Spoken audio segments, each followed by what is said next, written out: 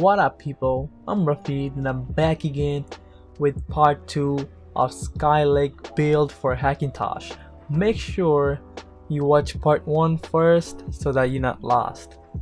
So in this part 2 I'm going to show you basically everything, like powering on the PC, installing OS X, Capitan 10.11.4 and some benchmark with Cinebench and Geekbench. So that means this is going to be my final video about this PC, because at the time of uploading this video the PC is already shipped to the person, but I forgot to record some footage when I was assembling the PC because, you know, kinda dumb and I forgot.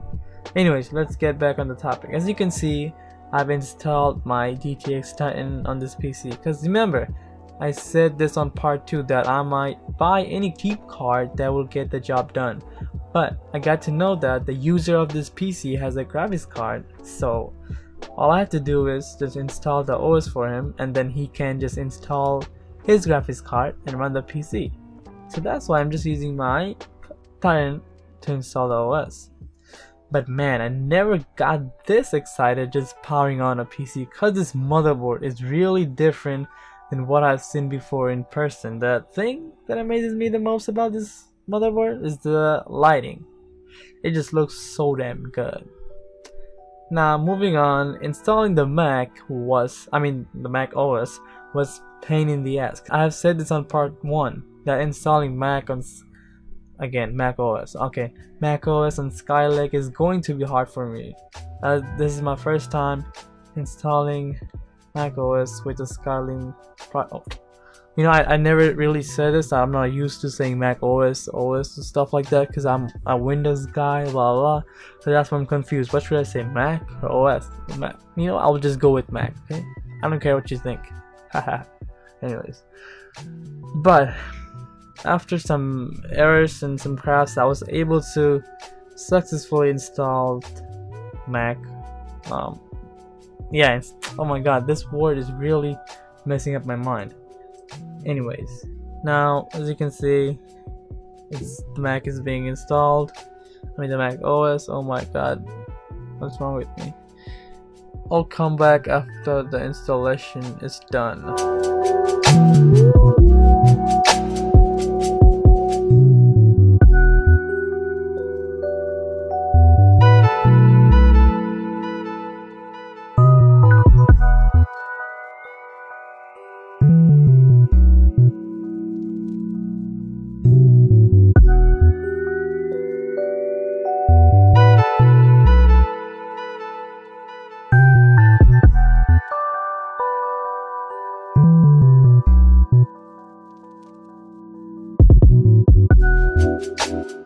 Alright, so as I said, I installed it successfully. I didn't have any problem other than that one problem. So now as you can see, I'm in the, what do you call it, desktop, I guess, the desktop of the PC. But as you can see, it's not showing the exact name of the GPU. That's because I haven't installed the graphics driver yet, but later on I did install the driver. Now I didn't have enough time to do gaming benchmarks, so I just did some CPU benchmark using Cinebench. So after I'm done with this thing, I want to show you the benchmark with Cinebench.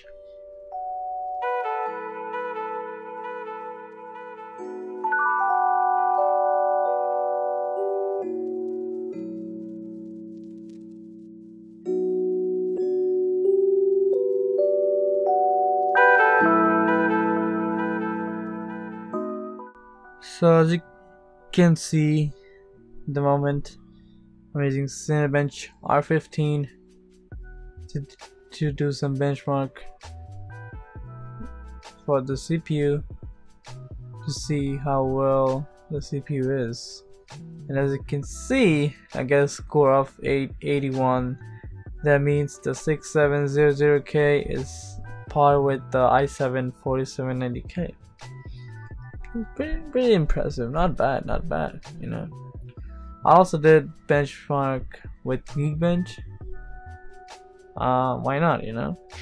And as you can see, for single core it got 24,680, and for multi-core it got an amazing score of 18,239. And that's about it. Thank you so much for watching this video. If you enjoyed it, don't forget to hit the thumbs up button and subscribe for more. So until then, peace.